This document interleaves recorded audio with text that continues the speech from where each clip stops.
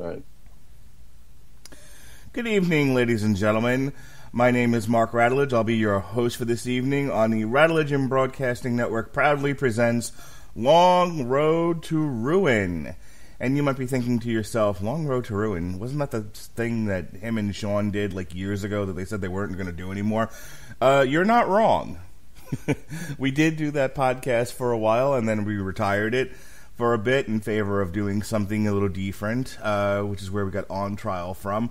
But this year, being 2019, we decided on the occasion that the subject material should present itself in a way that discussing the entire franchise was more fun than beating up, or not beating up as it were, a single movie. We would dust it off and present it to you. So after a long, brief, depending on how you look at it, hiatus, it's back. And we'll, over the course of the year, we'll go back to it again. We've got Constantine that we're going to look at. No, sorry, not Constantine. We are looking at that one, but that's not a franchise now, is it? We're going to be looking at the John Wick franchise later on this year when John Wick Parabellum comes out. Later on, at the end of the year, we've got a Christmas one. I think we're doing the Santa Claus finally, which we meant to do during the first iteration of Long Road to Ruin. So we hope you'll be with us, and we hope you enjoy this oldie but a goodie. Tonight on the docket, as it were, is the Hellboy franchise. This week we reviewed on Damn You Hollywood, myself and Ronnie Adams reviewed the reboot of Hellboy, and that gave me the idea to go back and revisit I think a franchise that many people liked, but regardless of how well it did, how much people liked it, did not bring about any more sequels, more than 2 movies. Kind of died after that, and then because Del Toro didn't come back, they decided to reboot the thing. It has a sort of a weird niche audience, and so to talk about that and a lot of the other details of this franchise, where it went right, where it went wrong, etc., it's my old partner in crime for Long Road to Ruin. Here he is, folks, Mr. Sean Comer. How do you do, sir? Hello, Radulichians. I'm Sean. You're not. You know, when we ended this show last time, I was secretly living out of my car, and now here we are. Today, I am a family man. I am back in the brand new fortress of Shaunitude here in lovely Kansas City, Missouri. I even have an office that I'm recording out of now.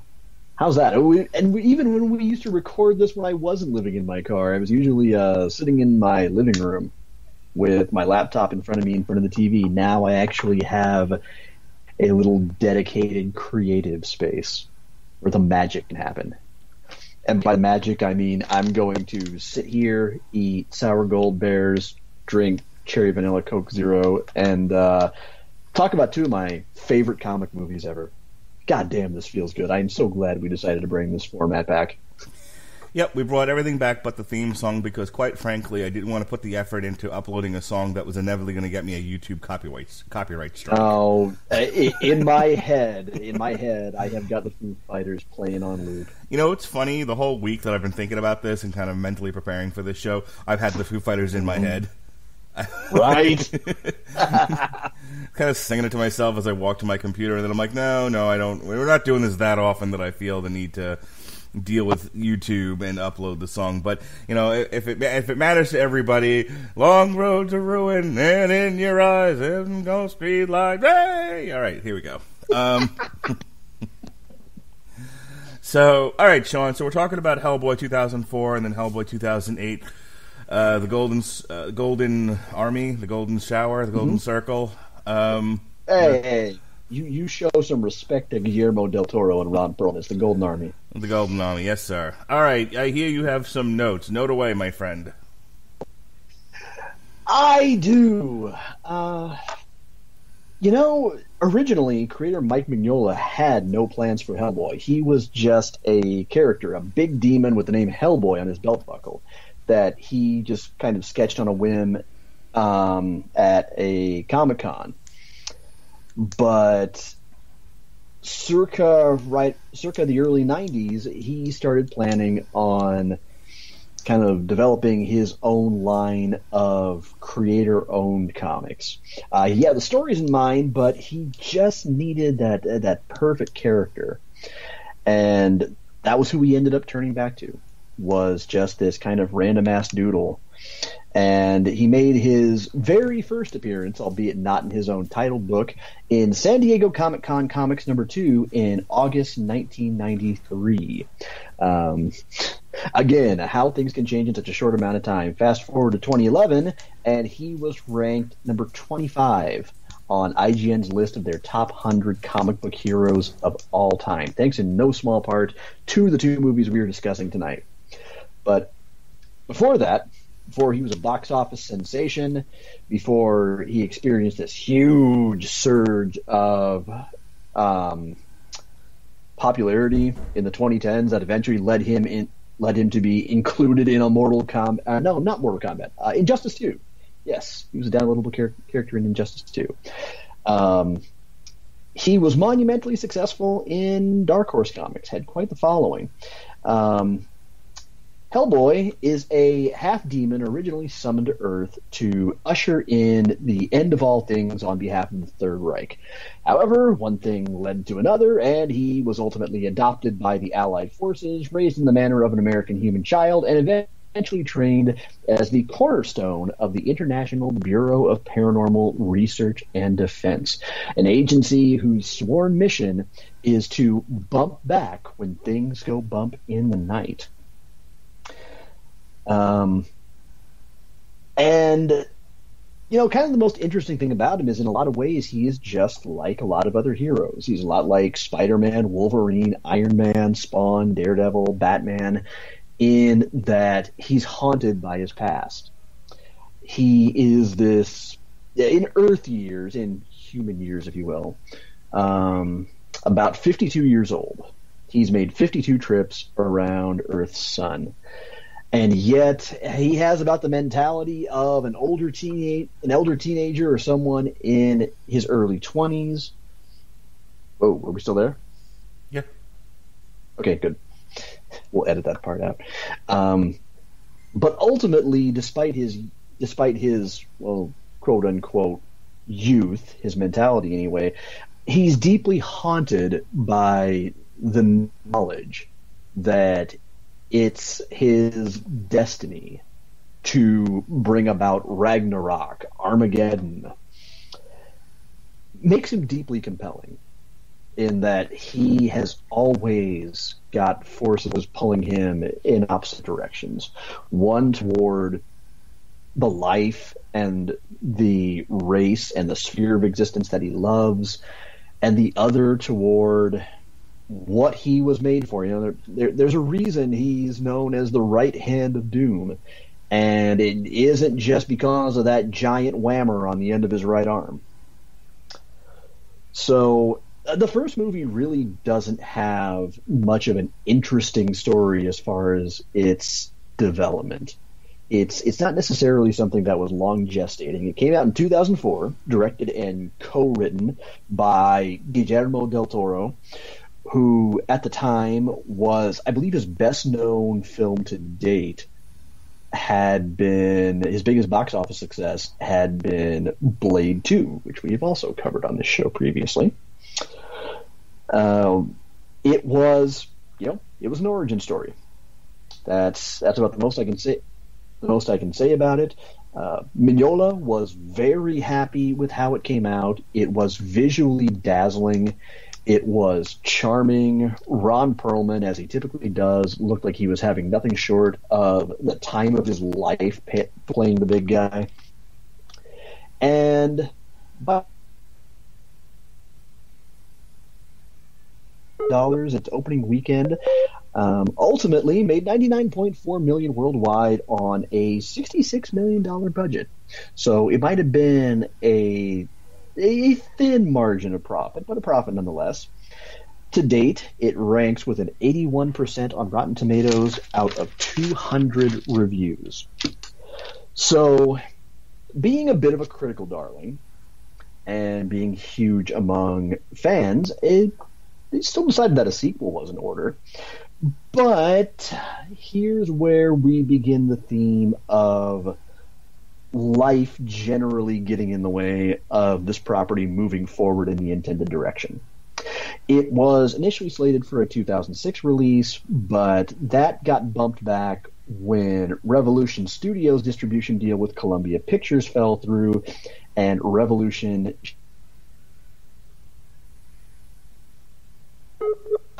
Toro, but this time it would be co-written between Del Toro and Mike Mignola himself, and they bandied about several original ideas for the script. One was to recreate the classic stories of Wolfman, Dracula, and Frankenstein. Fuck yes, inject that shit straight into my veins. Another was to adapt the Almost Colossus arc from the comics featuring Roger the Homunculus. But eventually, what they settled on was a hybridized base story based on various folklore pools to sort of complement Mignola's, at the time, more recent stories that were focusing increasingly on mythology, as opposed to putting Hellboy in kind of a fictionalized historic context, such as, Allies versus Nazis, and boy, was it resoundingly successful. Opened up with $35.9 million to stop its predecessor's opening weekend. Unfortunately, once more, circumstance gets in the way. Plummeted 71% in its second weekend. Why did it go downhill if it was so apparently popular and it's so beloved today? 3 little words, kiddos. The Dark Knight. But ultimately, even Batman could only slow it down for so long, as it made $160.4 million worldwide, did boffo money on home video, and still ranks today with an 86% on Rotten Tomatoes based on 245 reviews. And, of course, the tail end of it, the very end of the third act, spends a lot of time setting up a sequel. So what exactly happened to this curtain call? Fucking everything happened to it. Absolutely goddamn everything. Initially, Del Toro was slated to come back and direct it again, which makes sense, seeing as how Ron Perlman would say off and on throughout the several years it languished in developmental purgatory that he was the only man who could truly end this trilogy on the right note. Unfortunately, for the longest time, Del Toro was set to direct The Hobbit until he dropped out in 2010. That's got to free him up, you're thinking, right? Right? Well, he hinted in 2012 that the trilogy conclusion was coming, but prophetically, Mignola countered in 2013 that it wasn't really very likely at all, and in fact, vetoed GDT's idea of telling Hellboy 3's story as a comic instead. Year after year, one thing after another continually intervened. First, it was Del Toro's success directing Pacific Rim. Then, throughout the years, it would continue to be the massive budget that GDT's vision reportedly demanded. Perlman certainly wasn't getting any younger, and it was a project with a history of technically making a profit, but really nothing impressive. However, if you want to point technically to something that was probably the last nail in the coffin, you can look no further than Pacific Rim Uprising. See, in July 2015, Del Toro said that Legendary Pictures might be willing to fund Hellboy 3 if Pacific Rim Uprising did well at the box office. He said, quote, "The hard fact is that the movie's going to need about $120 million, and there's nobody knocking down our doors to give it to us. It's a little beyond Kickstarter." Unfortunately, even that deal fell through when Del Toro bowed out of directing the Pacific Rim sequel. And finally, in February 17, Del Toro announced via Twitter, "Must report that 100% Hellboy 3 will not happen. And that pretty much brings us around to today. Eventually, we didn't get the swan song for the original cast, director, and writers, but circa 2014, Mignola got together with writer Andrew Crosby and producers to begin gestating a new film. It was originally meant to be a sequel, but Perlman said, "Oh, no Del Toro, I'm out." Neil Marshall joined up. David Harbour signed on to play Big Red, and all of a sudden, it was off to reboot land. On May 8th, 2017, Millennium Films announced they were in negotiations with producers Larry Gordon and Lloyd Levin with the working title Hellboy: Rise of the Blood Queen.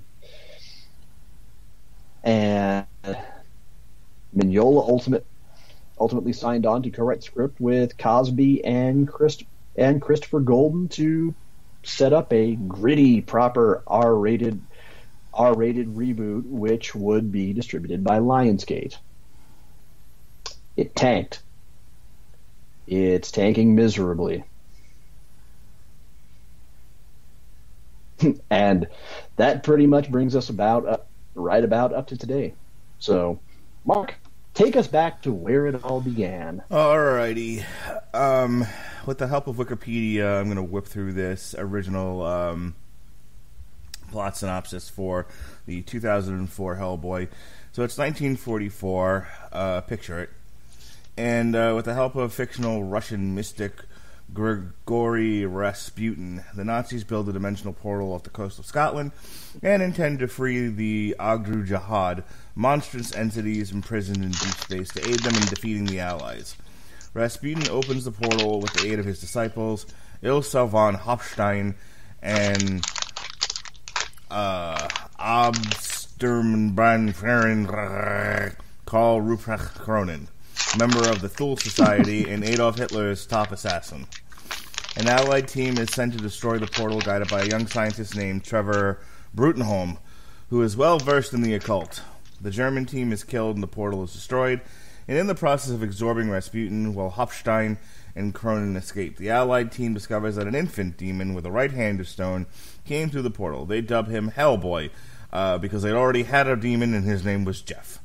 And Brutenholm adopts him. 60 years later, FBI agent John Myers is transferred to the Bureau of Paranormal Research and Defense, it's the BPRD, at the request of Brutenholm, where he meets the adult Hellboy and a psychic amphibious humanoid named Abe Sapien. He learns that a third BPRD member, Liz Sherman, has recently checked into a mental hospital to protect others from her volatile pyrokinetic abilities. She's right next to Jean Grey, who's got Dark Phoenix powers. Despite regular visits and coaxing from Hellboy, she's determined not to return. Cronin and Hopstein resurrect Rasputin in the mountains of Moldova, and the three unleash a demon known as Samael. Got it. So Rasputin imbues Samael with the power to reincarnate and split his essence, causing two of the creature's eggs to hatch and mature each time one dies. Look, Doc, I'm multiplying. Rasputin visits Liz as she sleeps, activating her powers and almost destroying the hospital, like you do. Myers convinces her to return to the Bureau. Samael's ability to multiply becomes a problem. Why wouldn't it? As Hellboy repeatedly kills it, dozens are born. Concluding the eggs are in the sewer, Hellboy, Abe, and several FBI agents go down in the sewer to destroy them. Abe is injured while looking for the eggs, while Cronin kills most of the agents. Cronin, whose mutilated body is run by mechanical parts, shuts himself down, pretending to be defeated. Cronin's body is brought to the Bureau. FBI Director Tom Manning is angered by Hellboy's recklessness. Myers takes Liz out for coffee to talk. Hellboy, jealous, covertly follows them, leaving the Bureau unguarded. Cronin reanimates himself, and Rasputin appears at the Bureau, confronting Professor Brutenholm.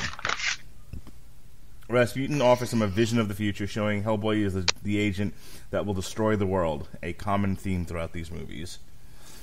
However, Brutenholm tells Rasputin he will always see Hellboy as his son. Rasputin, respecting Brutenholm for raising Hellboy, directs a quick death. Brutenholm is stabbed in the neck by Cronin and dies clutching a rosary. Manning takes over the BPRD and locates Rasputin's mausoleum in an old cemetery outside Moscow, Russia. A team led by Manning and Hellboy enters the mausoleum but swiftly becomes separated. Hellboy and Manning find their way to Cronin's lair and defeat him. Hellboy reunites with Liz and Myers at Samael's new nest, but the creatures overwhelm them. Liz uses her pyrokinetic powers to incinerate the Samaels and their eggs. Hellboy, Liz, and Myers lose consciousness and are captured by Rasputin and Hopstein.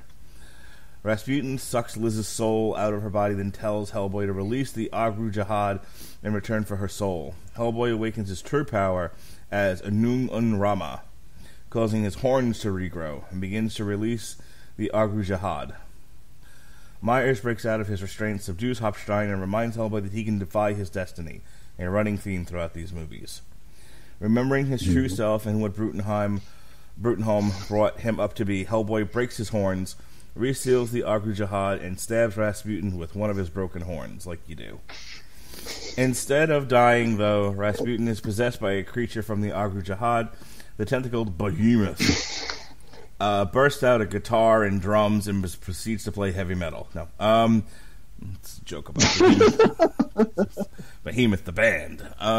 Bursts out of his body and grows to immense size, killing him and Hopstein. I was gonna say, how goddamn high did you get through this? Hellboy allows himself to be swallowed by the beast, then detonates a belt of hand grenades and destroys it from the inside. He whispers something in Liz's ear, and she is revived. Ta-da! When she asks how her soul was returned, Hellboy replies that he said, "Hey, you on the other side, let her go, because for her, I'll cross over, and then you'll be sorry." Liz and Hellboy share a kiss. Aww. All right. I saw this initially in its first run in the theater. I don't remember a tremendous amount. This came out in 2004? Really? Oh, yeah. Okay, you know what I'm thinking of? You said The Dark Knight. That makes more sense. 2008. Never mind. Scratch that. Going back. 2004. A little confused. I saw this in the theaters with my buddies, and I remember at the time thinking, like, it was fine. I was never a big fan of the Hellboy comics. I didn't read them. When it came to Dark Horse, I was more into that iteration of Star Wars and the Alien and Predator comics. I didn't read much of the non-franchise stuff like Hellboy or some of the other Dark Horse favorites. So this was not a familiar character to me. Watching the movie, I remember thinking at the time, and then going back and watching it this past week, that, Ron Perlman, it was hard for me not to compare him to the new one that I saw over the weekend, which I don't want to drag the podcast down by going back over that. If you want to hear myself and Ronnie talk about the differences in the portrayals, go check out this week's Damn You Hollywood. But I will say this. Ron Perlman is more of a grizzled, aged Hellboy, a wizened Hellboy, a Hellboy who has seen some things. What was an interesting portrayal. Watching it again this week, look, Ron Perlman's not a bad actor, and certainly Guillermo. I think for where I was, and this is where I want you to kind of jump in, Sean. Guillermo del Toro definitely has a style of his own. We did a on trial for Pan's Labyrinth earlier this year. He has a very, very creative, fairy tale-ish, folklore out there style. I would have loved to have seen his iteration of The Hobbit, which apparently would have cost $1.5 zillion to do it his way. This is why he was no longer on that project. And so Hellboy definitely had a unique aesthetic. I'm just not sure it's an aesthetic that I particularly find enjoyable to sit through, more than once. But I think you have a different opinion. I think you're really into his artsy style. So let's start there. Well, okay. Well, let me fire back at you. What did you not enjoy about his particular approach? This is more going to come up when we talk about the Golden Army, but it's for a material about a demon that struggling with its own humanity, its destiny. For characters that are supposed to be, from a comic book that I've now gone back and read that has a grit to it. This comes across a little. His aesthetic comes across a little Disney to me, which is weird because Pan's Labyrinth was anything Disney, but really? Disney. Yeah, Pan's Labyrinth was anything but bright and shiny and soft and cuddly and and smooth. Okay. Mm-hmm. This has a very smooth aesthetic. Like when I look at Hellboy, and I look at his makeup and everything. I hate doing this, but compared to the new one, the reboot, it's just too smooth. It's an obvious costume. I'm not really taken in by the look. It should be more jagged, more devilish looking, more I just crawled out of hell. Abe Sapien, again, looks like he should be standing next to Winnie the Pooh giving my kids hugs and kisses when they walk through the Magic Kingdom. I can see where they wanted, why they went out of their way to do a rated R version this time around, because this one, what was it, PG-13? Mm-hmm. Definitely seems a little restrained. It's like, well, we can't get too gross, we can't get too gritty, we can't get too ugly. We have to keep it kind of within this little pretty box, and that was off-putting for me. I get where you're coming from, and let's start with the justification before I get to my actual opinion. The thing you have to keep in mind about this is we had not had Logan or Deadpool 2 yet. Those movies had not yet proven that you could make an R-rated movie based on a debatably well-known comic character and still have it make massive, massive box office. This was in the, relatively speaking, early days of the big superhero movie boom. We had gotten X-Men, we had gotten Spider-Man. I believe Spider-Man 2 was on the way and approaching fairly fast. This was fairly early in the game, so they weren't really quite willing to take that chance quite yet and go whole hog, and especially since gore is costly. You have to keep that in mind. To really do intense gore and violence the right way, that can ratchet up a budget so fast. And you would be talking about asking an awful lot of money for what was not a mainline Marvel or DC property. It was a Dark Horse comic. And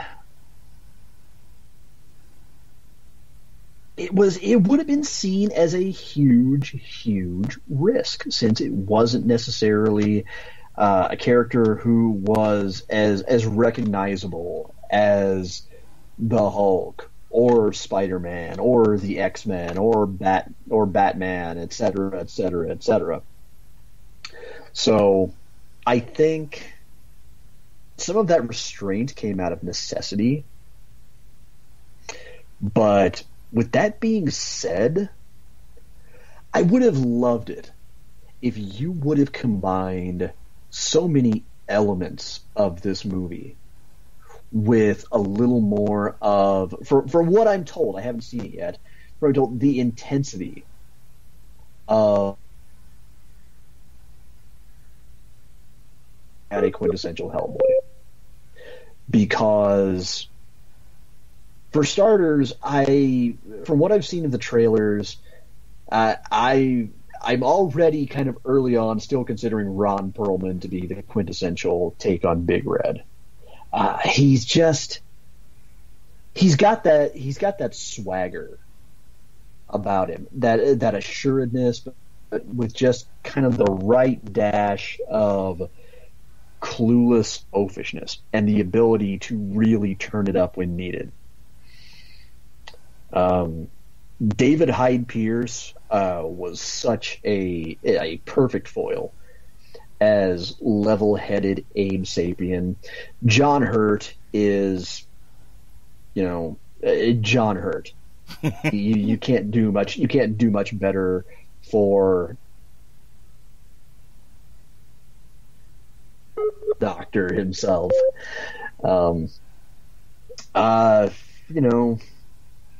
Selma Blair showed up. She read lines. She went to the business. She went to the factory. She did a business. And everything just sort of came together into this story where these monumentally threatening forces of evil, and not even necessarily always evil, just, these seemingly otherworldly powers are supposed to exist hidden in plain sight right under humanity's nose. And it's just kind of sort of an uneasy disguise of it all. And I think that's why you get a lot of the subtlety that comes out of this. Mm-hmm. Is the idea of, how can I put this? Kind of wanting the worlds to seem not too disparate and to almost kind of feel believable. So you sort of couldn't go too uncanny valley with it, because otherwise it kind of would have taken you out of the mindset of the melding of these two realms. And that's something that Del Toro does phenomenally well. I mean, he even did it incredibly well in Blade 2. He did it in Pan's Labyrinth. He's not making striking, violent, bold strokes with how he blends reality and fantasy. A lot of times he's doing his best to kind of be Bob Ross making his happy little what the fuck trees. I think that's where the disconnect is for me. If you don't tell me that there's a comic book, and I think it's why I reacted differently the first time I saw it to now, since I haven't read some of the comics. The comic begs you to create a movie with an edge to it. And I hear what you're saying. Look, I don't disagree with your analysis at all. I think in 2004, 3, 2, whenever they started this, clearly not 4, they shot it today. But in the early 2000s, where the thought of making a rated R comic book movie was unfathomable, there's only so much you can do. But then I guess that's the Faustian bargain you make as a creator. Hey, Mike Mignola, we want to make your Hellboy into a feature-length motion picture. Fantastic! I have all these ideas. Slow down. You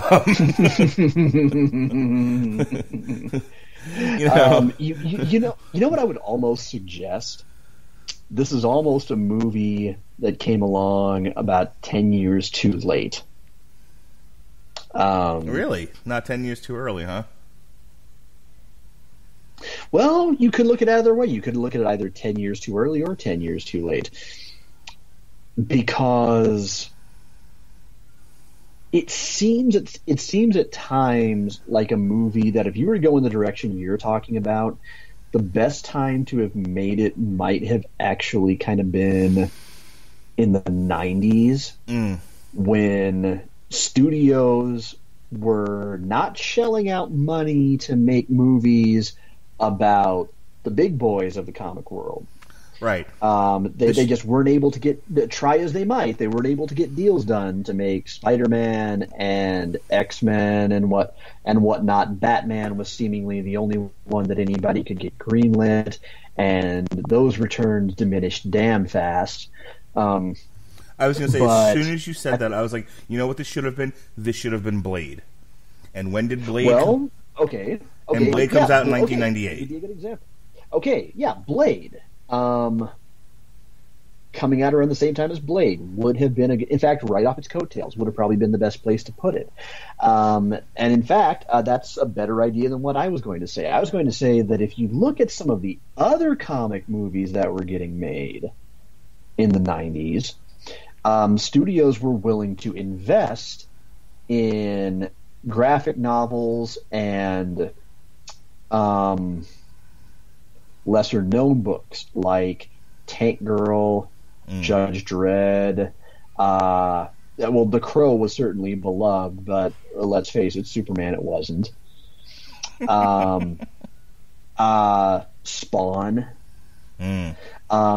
So actually, yeah, let's narrow this down a little bit further now that you've given me the idea. Don't make it after Spawn, because that was the movie that convinced Hollywood for the longest time that an R-rated comic movie couldn't work. Then Blade hits theaters, and refresh my memory, Mark, was Blade rated R? That's what I'm looking for now, so keep going, and I will get an answer for you. Okay.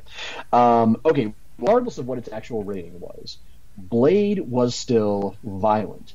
It was intense. It was grim.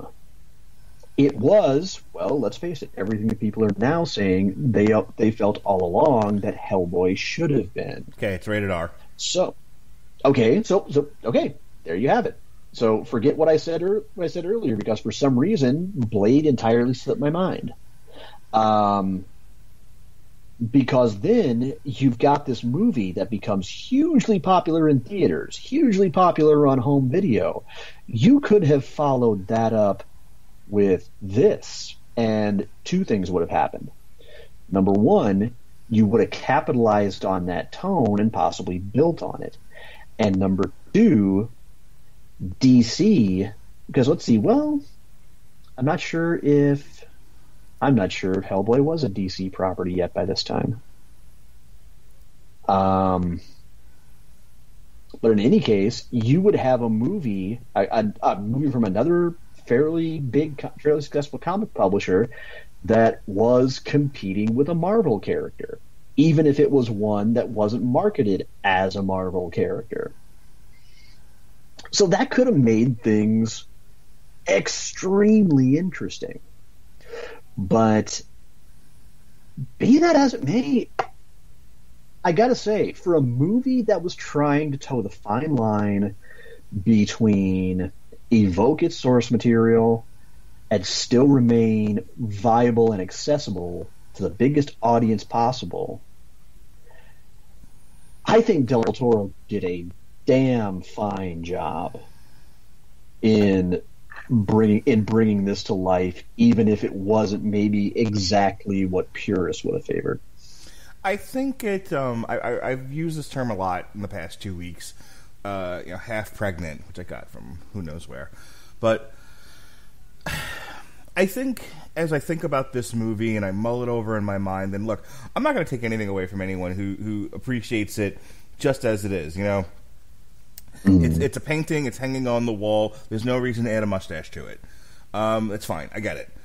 But for me, who has no sentimental attachment to the movie, it is just kind of there, and I'm revisiting it because it happens to fit really nicely on my calendar. It just feels like a half-pregnant film compared to its source material. I feel like if you're going to do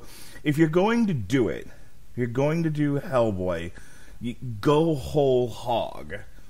And again, we're I don't want to get into a circular conversation of, hey, we just went over this, So I get it. on the one hand, Hollywood, made a slew of rated R, horror-esque action movies. Underworld was another one. You had The Blades. I just had the IMDb page up where it was like, if you liked Hellboy, you'll like the rest of this horse shit. You brought up The Crow, and The Crow is another really great example of, of a comic book that had a real grit, a real aesthetic edge to it. An edgy aesthetic is really what I should have said. That I feel like Hellboy lacks. And it only gets worse with the second film. Now, I don't want to feel like I'm shitting all over this thing, so let me say a few nice things. Let's do a compliment sandwich. And because I do everything backwards, I just gave you the meat. So let me give you two pieces of bread here. I'll say two nice things about the film. You are making an open-faced compliment sandwich. Terrific. I think the performances are fine. I think as far as a performance piece for the actors involved, Perlman, you're absolutely right. Some of Blair showed up, got a paycheck, and walked away. And what's amazing is that she's fucking Glenn Close compared to the next one. Oof. But the boys all did fine. The boys all showed up and worked. Ron Perlman's great. Jeffrey Tambor.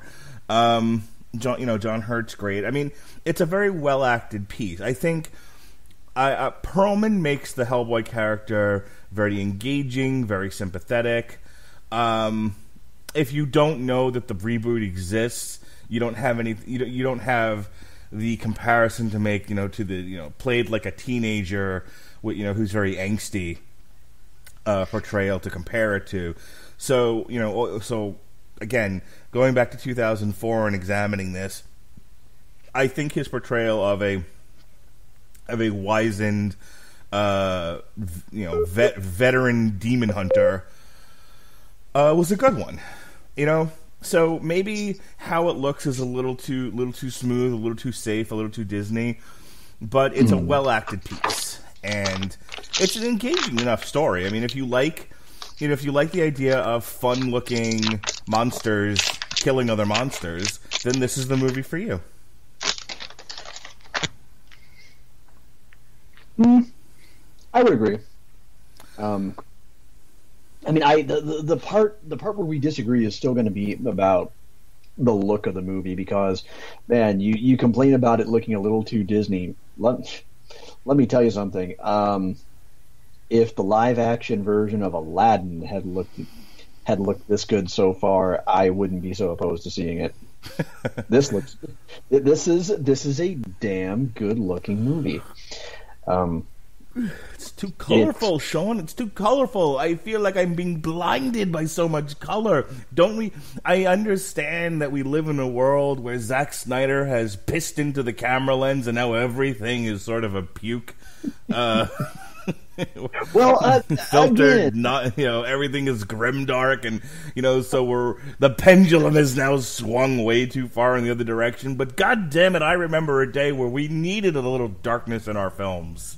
See, again though, if I really believe that if you were to take the rough edges of the reboot from everything that I've heard, yes, and you were to combine it with just the right lighter aspects of the first two movies, in particular Ron Perlman's approach to the character, and a supporting cast you can actually be engaged in, and you were to sew those together in just the right strategic places, you would truly have a quintessential Hellboy.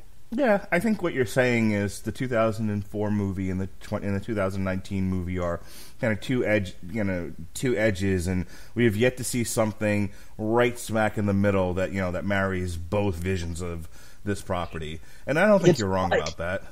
Yeah, well, part of the problem is, I hate to say it, but this movie is coming out, the current one is coming out at a time when it's competing with a DC movie that absolutely spot on, dead center of the bullseye, nails its approach to its character. And that's Shazam. It just gets it. And you see, and that was an example of a movie where when I saw it, it felt like there was just the right balance. There was just enough lightheartedness and fun. There was action. There was a sense of emotional stakes. In fact, after Carrie and I saw it with Alexis last weekend, just as a side note, the only thing that I walked out saying was, "Fuck's sake, somebody have a word with whoever designed the men's costumes." Okay. In that sense, I guess you could say that Shazam was kind of, to me, what Hellboy was to you. Is I loved most of it, except for the fact that Darla and Mary's costumes looked fine. They looked completely fine. But, and this is going to sound nitpicky as hell, every time you look at one of the men's costumes when they're powered up, it's like people have been stuffed into oversized shells. You can see it looks more like body armor. I kept waiting for the balloons to fall out. Magically manifested from nothing to ideally fit its wearer. You can see the gaps in the neck where there's costume, and then there's a space between that and the torso, and it just there's no natural muscle movement, and it just. I was going to say, I think your connection with your connection, you didn't hear me. I said it looked like when they were, especially the Asian kid. The Asian kid was the worst because it literally looked like if he moved his arms, the balloons were going to all fly out of his costume. Oh, I would say it's a real tough race between the Asian kid and Zachary Levi's himself. Because, god damn, and my problem with the casting of Zachary Levi from the beginning was the fact that when they finally introduced Black Adam,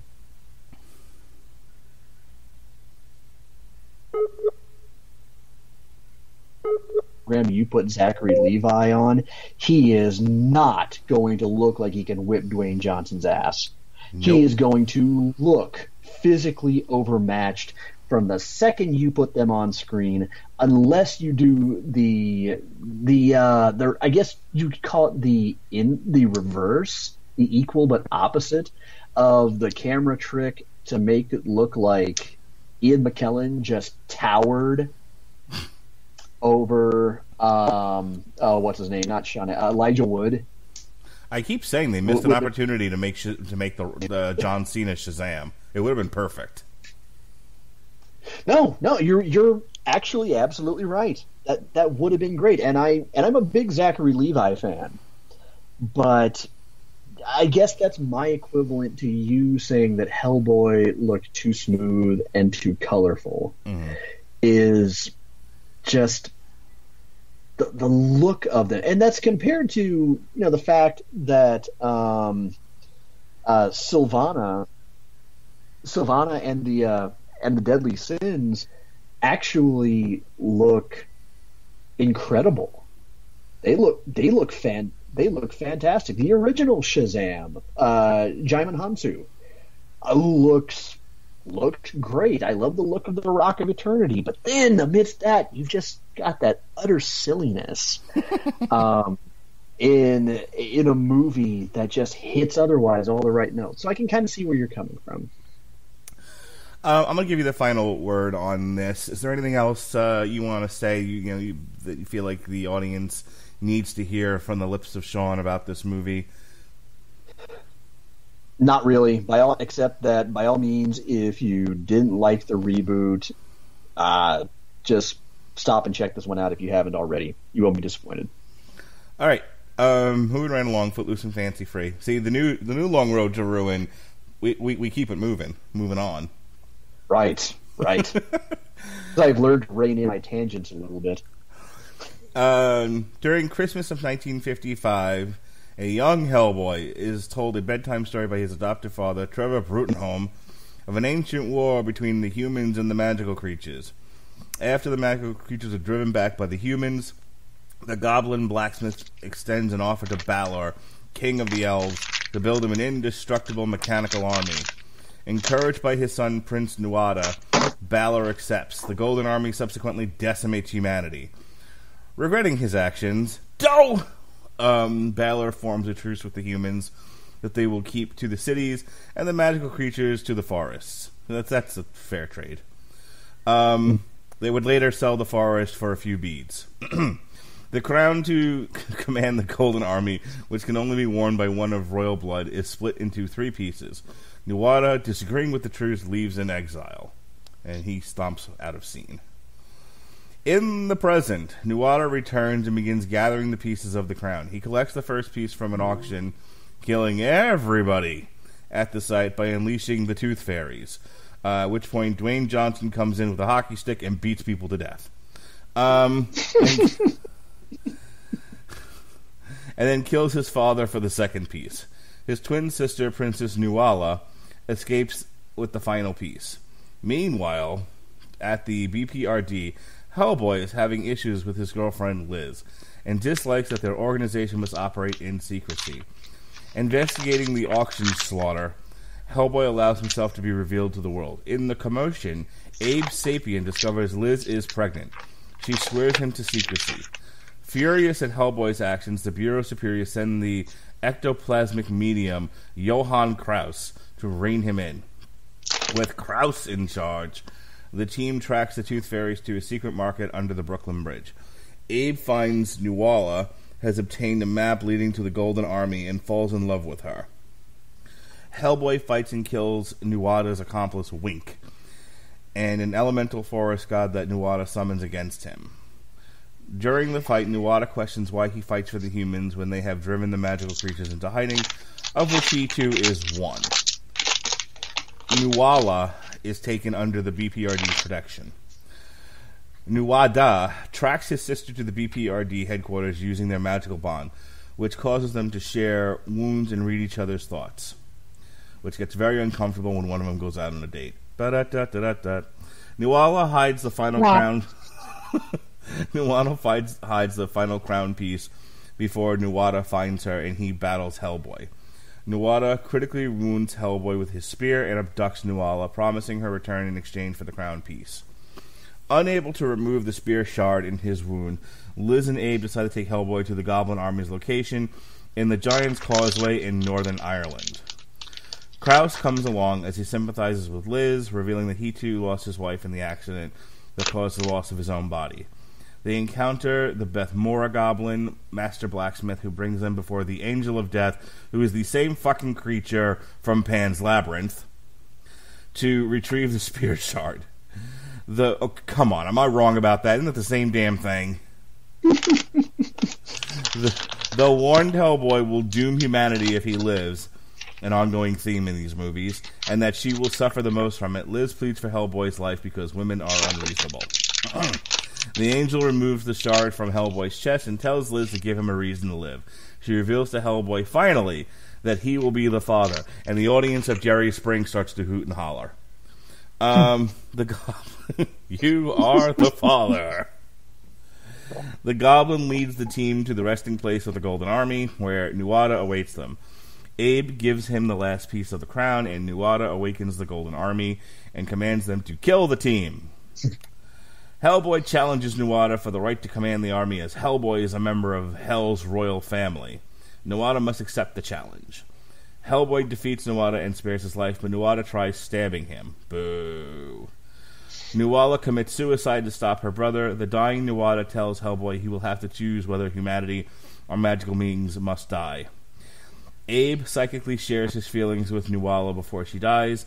Liz melts the crown apart, deactivating the Golden Army. Hellboy, Liz, Abe, and Johann resign from the BPRD, and Hellboy contemplates his future life with Liz and their baby.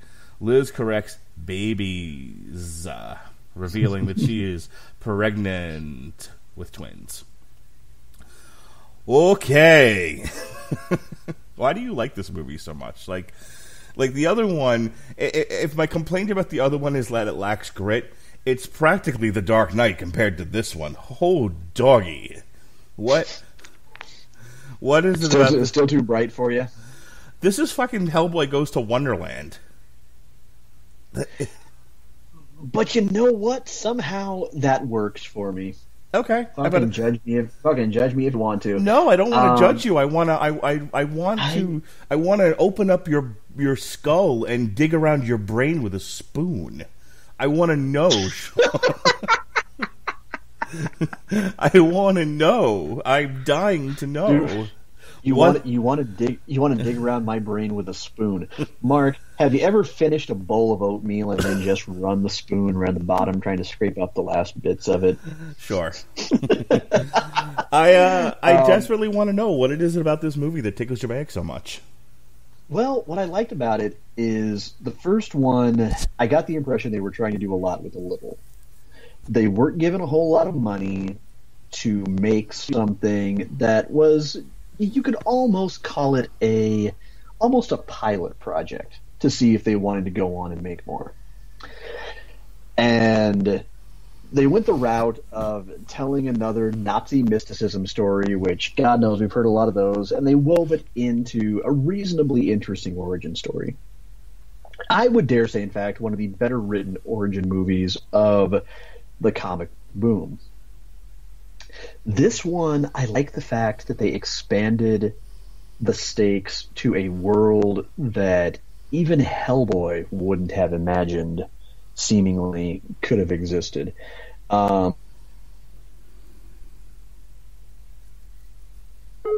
Mythology.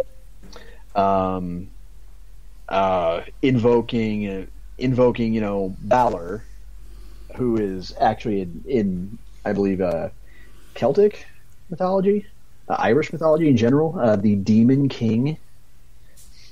Just kind of repurposing him as the Elf King. I adored it. I would have, in fact, been just tickled if they would have added even more elements of Irish mythology. It steps up the action. It steps up the scope. I absolutely adored the final fight with the Golden Army and Nuada. I will say that I think I vastly preferred it when it was in the first movie, when it was Doug Jones physically playing Abe Sapiens and an uncredited David Hyde Pierce providing the voice. Which, by the way, interesting little tidbit, Pierce insisted on not being credited because he felt that the real crux of the performance was all on Doug Jones. I've always thought that was kind of admirable of him. But Doug handled both the voice acting and the physical workload in this one, and God love him, it's inferior. You kind of notice right away that it's different, and not different in a good way. Seth MacFarlane as Kraus was a nice touch in that Seth is, nobody gives him credit for him. He's quite a brilliant actor. I didn't even realize it was him until I saw the credits. As you've said before, Jeffrey Tambor gonna Jeffrey Tambor. For what relatively little of the movie he's in, it makes up for the fact that Selma Blair gonna Selma Blair. But I just liked it more. I just liked the idea of him descending even further from kind of just strictly the little points where this dark mythos is trying to creep up and intersect with humanity, and into full on possibly becoming a part of what is basically the world of his birth. And being this time put to a choice between the two. In the first one, he was being strong-armed into accepting his destiny.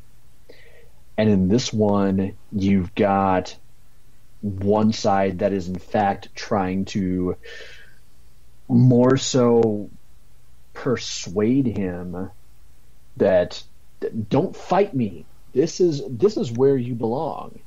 You're one of our people. You're not one of them. So come and join us. But if you're not, fair warning, we will destroy you if you get in our way.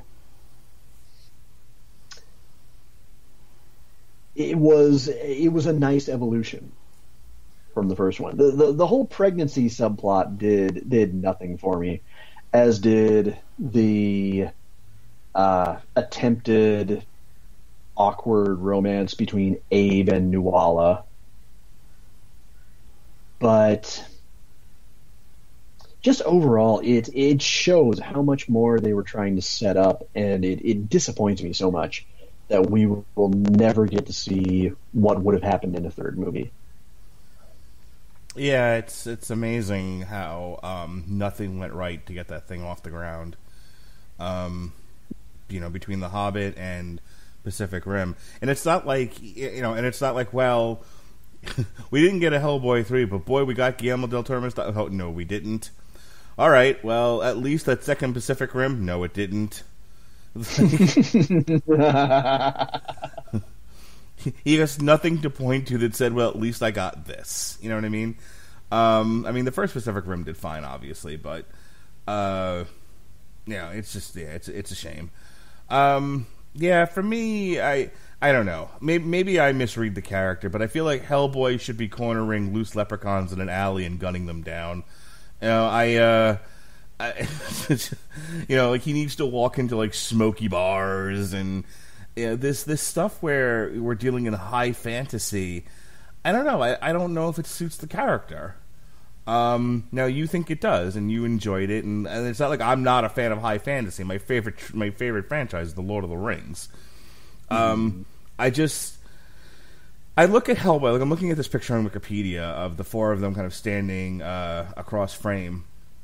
And he's this guy. He's got a gun. He's got like a 6-shooter, in a trench coat, and he looks very noir. You know what I mean? And he's working for an investigative agency, and and next to him is Selma Blair, who's doing her best to look like the chick from Underworld, Kate Beckinsale, and it's just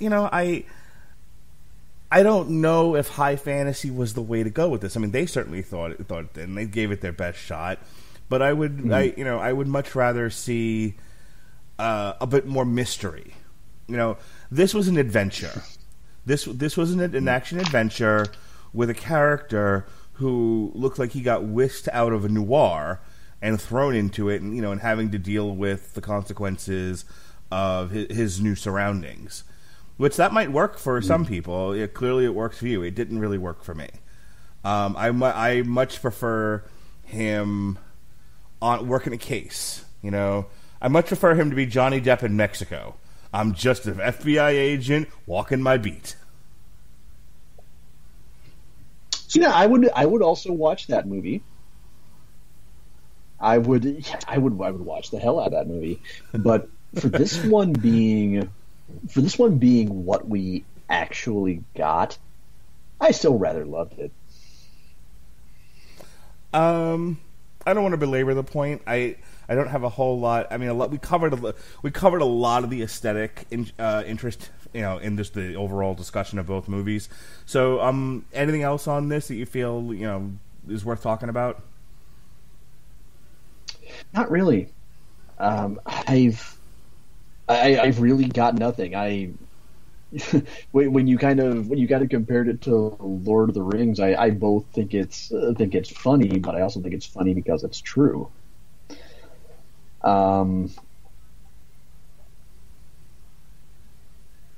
I don't know. Now you've got me thinking about whether this wouldn't have been better told as a comic arc. No, you know what their idea for whatever the third one was, I think that was proposed. Yeah, I don't know. This might have worked better as a graphic novel. Like you think about Lobo, the DC character, and clearly Lobo works with a certain aesthetic and a certain setting, but they've definitely dabbled with Lobo in some sillier places. You know what I think this might work as, if I'm being perfectly honest? Just an Elseworld story. Yeah. I think as a one-shot graphic novel, Hellboy in Wonderland, and be done with it. Yeah, it's like the Hellboy equivalent to Gotham by Gaslight. Yeah. All right. Let's go ahead and close the book on this. We have discussed the Hellboy franchise, and we did in less than 8 hours. Good for us. We've learned in the intervening couple of years.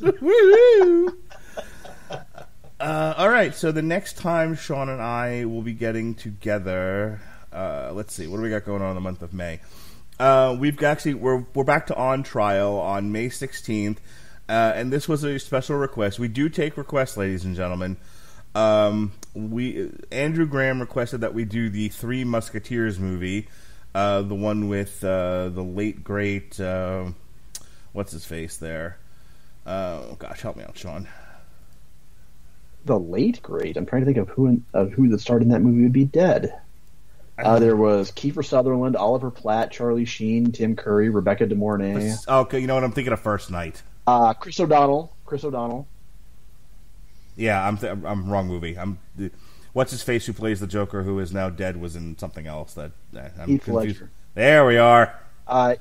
You're thinking of Heath Ledger and A Knight's Tale.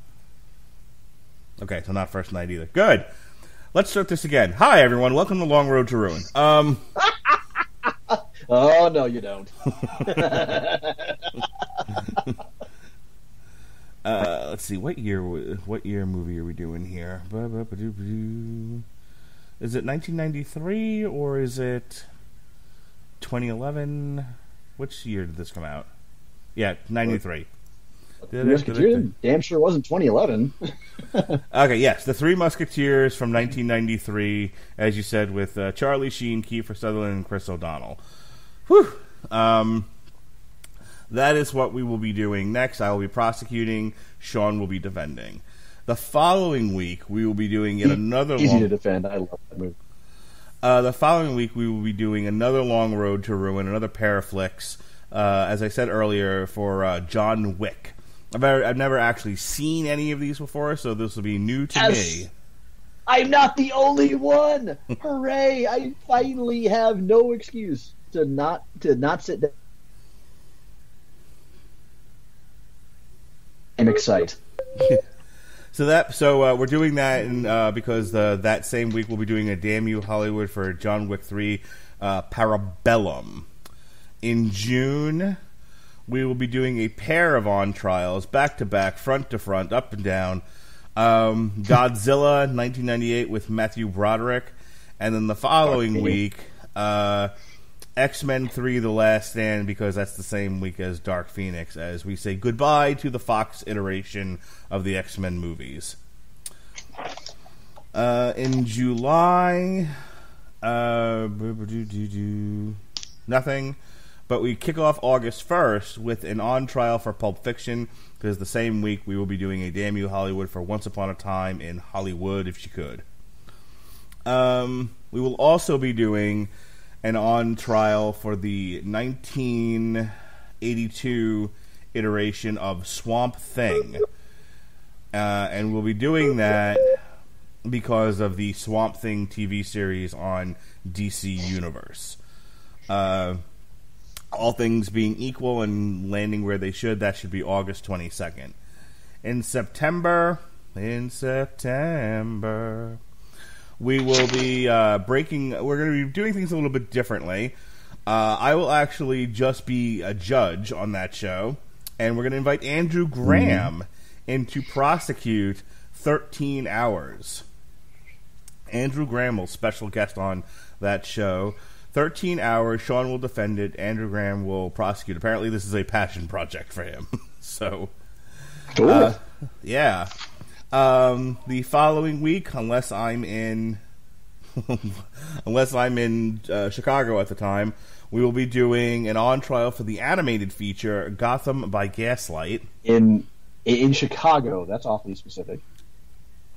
Yeah, my wife and I. It's around the time of her birthday and our wedding anniversary, so we're either gonna go to Epcot or we're gonna go to Chicago. We haven't decided yet.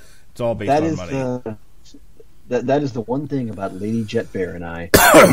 we don't know exactly when our anniversary is. In October, our creature feature horror feature for the month is Long Road. We're going to be doing a Long Road to Ruin for the From Dusk Till Dawn trilogy, and we'll be doing an on trial for Keanu Reeves' Constantine on Halloween. So after we take the kids trick or treating, we're going to saddle up to the computer, light a candle, tell some ghost stories, and put Constantine on trial. The month of November, Robert Winfrey don't know it yet, but he's in for a surprise because we're dedicating an entire week to the Charlie's Angels franchise. Our part of that is we'll be doing Charlie's Angels Full Throttle on trial. Yes! Yes! And finally, as I said earlier, we'll be ending the year with our Christmas show, which is the Santa Claus trilogy, Long Road to Ruin on December 10th. So that's all the Sean and Mark stuff on the calendar this year. Sean, what do you got going on these days? Well, about the only thing I have got going on right now is, well, let's see. Pulling up my calendar here. That's not my calendar windows. Thank you. Next week, if by the off chance you happen to be in the West Plains, Missouri area, specifically on the weekend of the 26th to the 28th, come find me at OzCon. I will be there with Lady Jet Bear, manning the Honeysuckle Rose Creations booth on a bit of a nice romantical working vacation for us. And by working vacation, I mean we're going to be also retrieving some of my stuff to bring back to the house. And the week after that, since one of the things we'll be bringing back is my bigger TV, I am going to be returning to streaming on what I'm going to try to once more make a regular basis. That starts Friday night at, I'm going to tentatively say, 8 p.m. Central Time, and also 8 p.m. Central Time to 10 p.m. on Saturday and Sunday. Don't know what I'm going to be playing yet, but hey, after a long social media vacation, I am making my way back over to Twitter, so follow me on Twitter at Comer Codex for updates on when I'm going to be podcasting, what I'm going to be streaming in the near future, any other projects that I happen to come up with. It's just, God, it's good after 2 years to finally have my feet back on solid ground again. It's different. Well, we're all happy for you, Sean. All right, it's been fun dusting this off, and again, like I said, we'll hit it up every once in a while where the opportunity presents itself. Hope you enjoyed listening tonight, and we hope to offend you sometime in the near future.